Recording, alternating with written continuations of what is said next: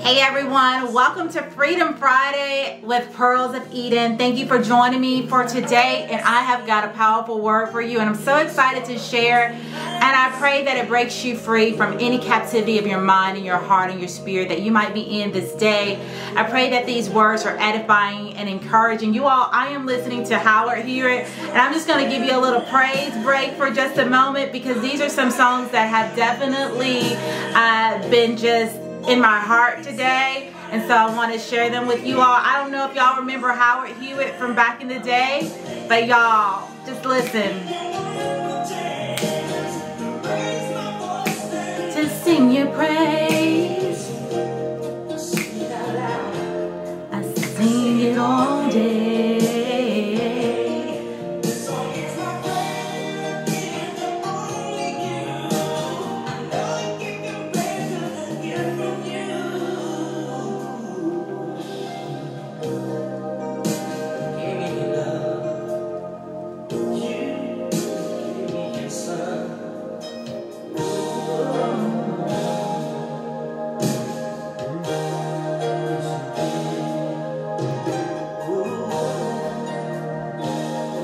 You know, sometimes you've just got to stir yourself up, encourage yourself in the Lord, and just give Him honor and praise and think about all that He's done for you. And it's songs like these classic gospel songs that really hit home, you know?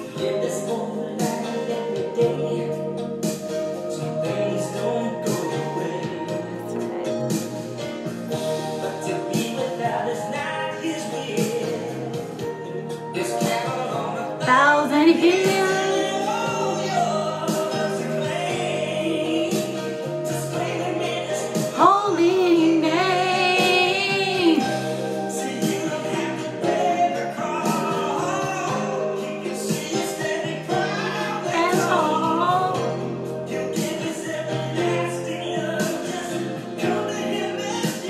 Come to Him as you are, for giving me one more chance to raise my voice and to sing your praise. Oh, I sing it all day.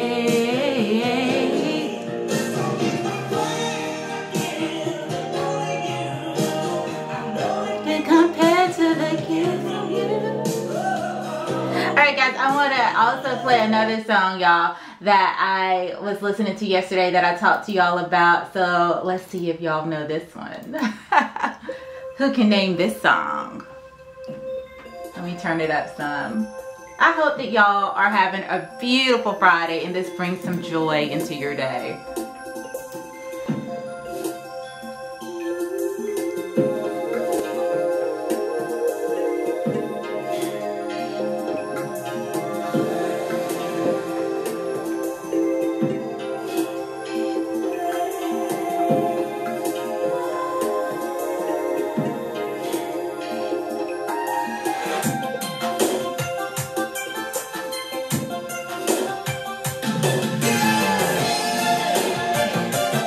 This song just brings me so much memories and so much joy.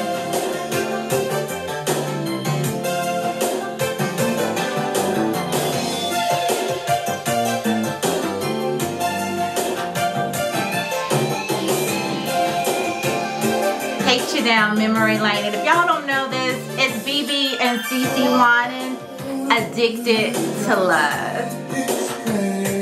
Why do I feel the way you do? A joy to share with you is gain. All I need to say, the list goes on and on all day. I'll cherish that moment for life. Oh, I'm not crazy. It's alright. Take a seat. Hold tight. I'm so addicted. Taking my heart and showed me the right way. No doubt about it. I'm lost without Him. Higher. What addicted love. with y'all for our praise break is this one. And I want to see if you're going to catch what it is.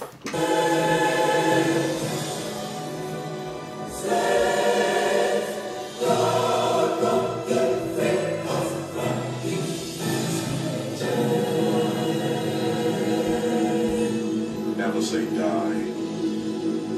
Never say die. The blackness. Keep on.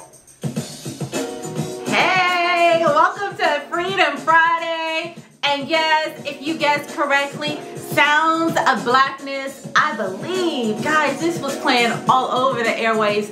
And this was a gospel song, right? But it hit through the secular market. It was so powerful, right? And I love this song. How many of y'all remember it? Comment if you remember these songs. They bring back so many memories.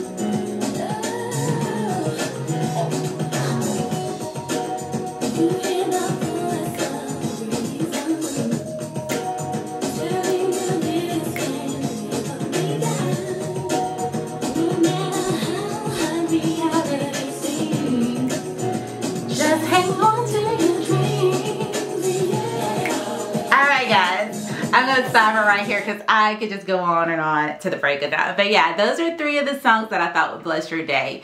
All right, so this powerful word that I have for you. Many of you know, I guess since about last year, I was talking about there being a showdown, right, between the prophets of Baal and the prophets of God. And many of us are seeing things play out all over social media, and it's like, wow, and it's only just beginning, you all.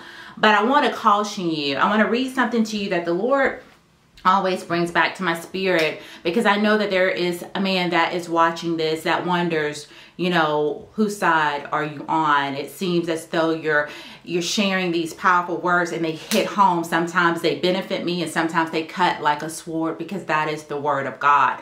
And I'm not here to choose sides, but I am here to stand on the word of God.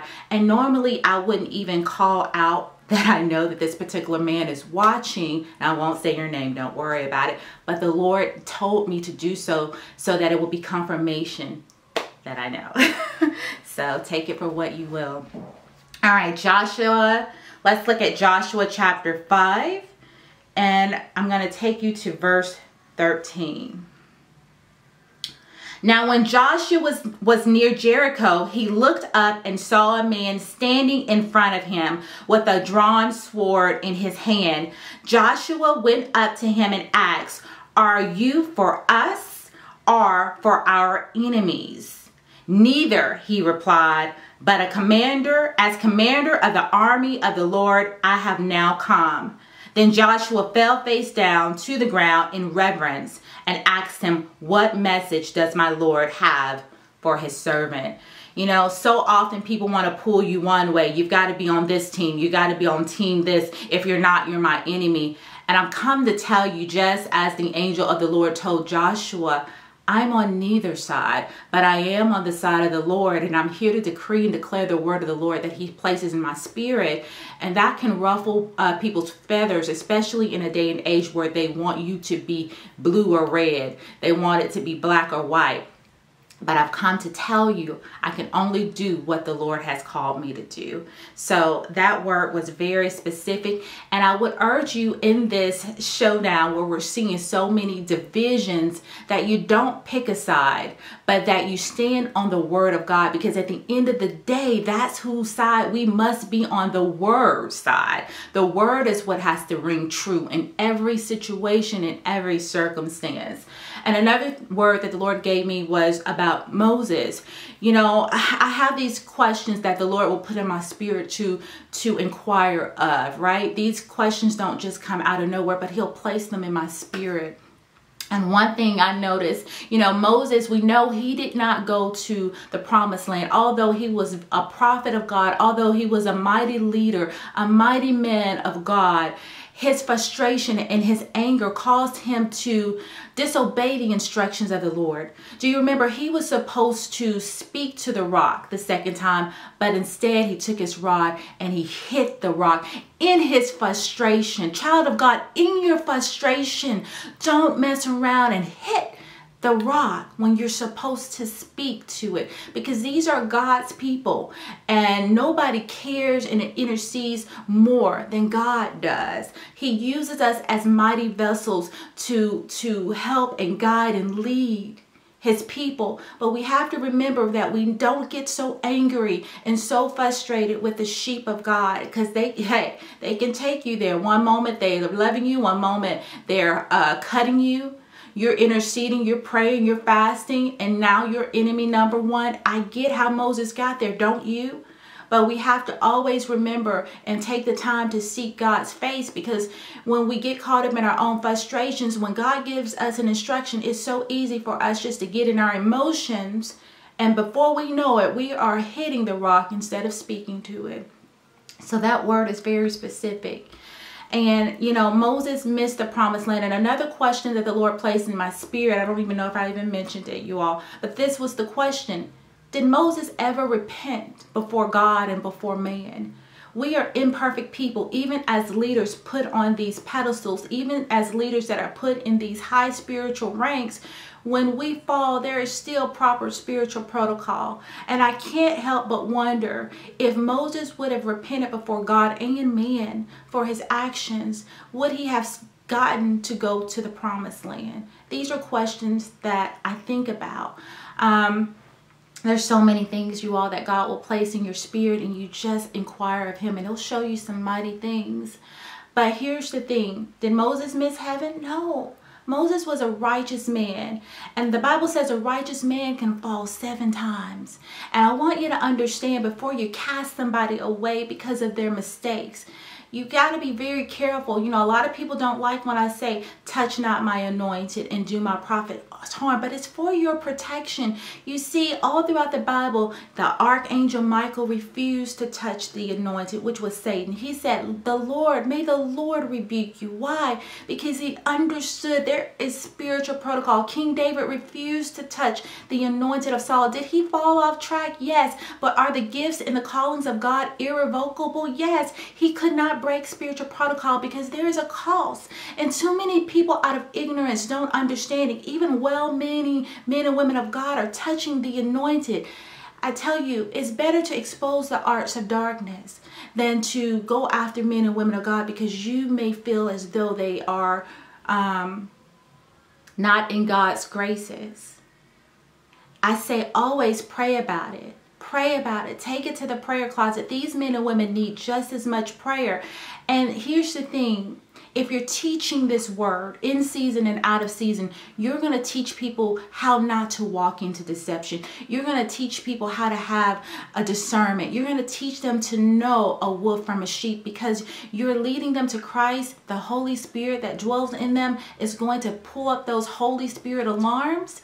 And as you talk about these things, because listen, God has had me sound the alarm. All last week, I talked about prophets for profit, P-R-O-F-I-T. I talked about the Simon the sorcerer, the spirit of Balaam. I talked about all of those things because they're in the Word of God. And everything in the Word of God is for our edification, for our growing. Did I have to call out anyone to do that? No. If you know the Word of God, you'll see it clearly. Hallelujah. And again, instead of dividing the body of Christ, we need to be praying. We need to be praying for those who are in these particular leadership roles, that if they have gone the way of error, if they have gone in the way of Balaam, that they come back to the right path. That takes intercession. That takes prayer. It's really easy to come on these cameras and expose everybody and be so quick to throw everybody away. As believers, it's really a shame that, the world has more grace sometimes than we do. We are so quick to throw away our own. And where is the mercy in that? The Bible says, whatever mercy you measure out, it shall be measured back to you. Do unto others as you want to be done to you.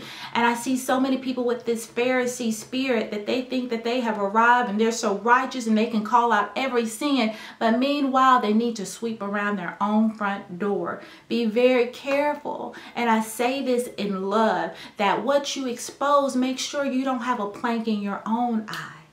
Hallelujah. So let me just take a look at my notes, because I don't want to miss anything. And I don't always take notes. Rarely do I take notes, but I don't want to miss a thing. Okay, talking about honor. God placed this on my spirit. You know, in America, especially in our culture in the West, honor is just not what it should be as it is in other nations. And when you see people honor and show such high reverence to different particular men and women of God, it really can ruffle some feathers, because people say, well, why are you giving such great honor? He's just a man. Is that worship? No, there is a such thing as honor. We see the prophet Elijah and Elisha. Elijah would not leave Elijah's side. He served him. Everywhere he went, he was there learning and grasping everything he could from the prophet. And many people would look at that, if they really truly are honest, and say that was some form of worship, but it wasn't. He just highly reverenced. Another picture of a highly honor and reverence was Ruth and Naomi. Ruth refused to leave Naomi's side. She said, wherever you go, I will go. You know, there was an honor even with Moses and Joshua. Joshua honored Moses in a way that many people might say is man worship or idolatry, but it wasn't. But there was a level of respect because of the calling on that person's life, right? That particular person's life. So, you know, we have to be very careful about that, because I tell you, America, we have been so complacent in so many areas and compromised, dare I say. And honor is not one of our strongest points if you just look around in our society, right? So when we see such high honor, people, it really does, you know, rub people the wrong way. But I want to tell you, there's nothing wrong with honoring people, not worship, but honoring people in such a way that it glorifies God. Let everything you do glorify God. So I wanted to talk about that. And we talked about what we're seeing, a showdown between the prophets of Baal and the prophets of God. And time will reveal all things. But just remember this, at the end of the day, you're not choosing sides. You are on the Lord's side. Thy kingdom come, thy will be done, as it is in heaven on earth. How many of you are praying the Lord's Prayer? I did a video about that earlier this week, I think, the power of the Lord's Prayer. If you haven't checked that out, it's really good. I hope that you will go and watch it and learn and glean some things that will help you in your prayer life. And let's see, that is all that I have for you all. I love you all. Thanks so much for your support. Thank you for subscribing. All of the new subscribers, thank you all for being a part of the community and channel. And the thing that I pray for us all is that we're growing in the knowledge, the wisdom, and the understanding of our Lord and Savior, and that He will take us from glory to glory. And I pray a blessing upon you. I pray a blessing upon your family, your finances, your health, everything that you touch, that it may prosper for the glory of God. All right, guys, I love you. Y'all have a beautiful Friday, and take care.